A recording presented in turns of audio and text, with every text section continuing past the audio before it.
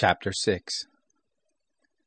Now this is the commandment, the statutes and the ordinances, which the Lord your God commanded to teach you, that you might do them in the land where you go over to possess it, that you might fear the Lord your God, to keep all his statutes and his commandments, which I command you, you and your son, and your son's son, all the days of your life, and that your days may be prolonged. Hear therefore, Israel, and observe to do it, that it may be well with you, and that you may increase mightily, as the Lord, the God of your fathers, has promised to you, in a land flowing with milk and honey. Hear, Israel, the Lord is our God, the Lord is one. And you shall love the Lord your God with all your heart, and with all your soul, and with all your might. These words which I command you this day shall be on your heart, and you shall teach them diligently to your children, and shall talk of them when you sit in your house, and when you walk by the way, and when you lie down, and when you rise up. You shall bind them for a sign on your hand, and they shall be for symbols between your eyes. You shall write them on the doorpost of your house, and on your gates.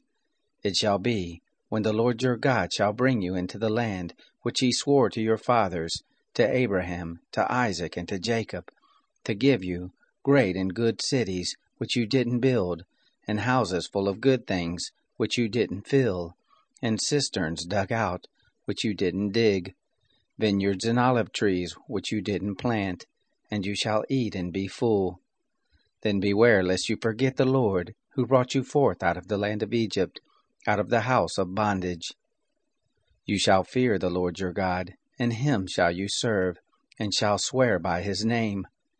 You shall not go after other gods, of the gods of the people who are round about you, for the Lord your God in the midst of you is a jealous God, lest the anger of the Lord your God be kindled against you, and he destroy you from off the face of the earth.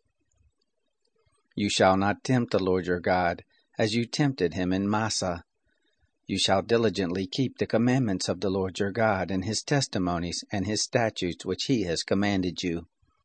You shall do that which is right and good in the sight of the Lord, that it may be well with you, and that you may go in and possess the good land which the Lord swore to your fathers, to thrust out all your enemies from before you, as the Lord has spoken.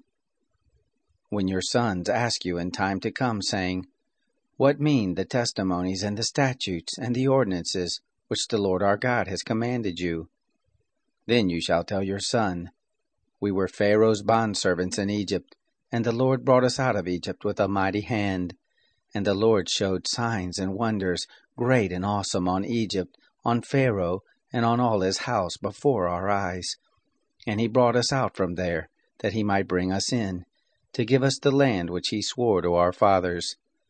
The Lord commanded us to do all these statutes, to fear the Lord our God, for our good always, that he might preserve us alive as at this day. It shall be righteousness to us, if we observe to do all this commandment before the Lord our God, as he has commanded us.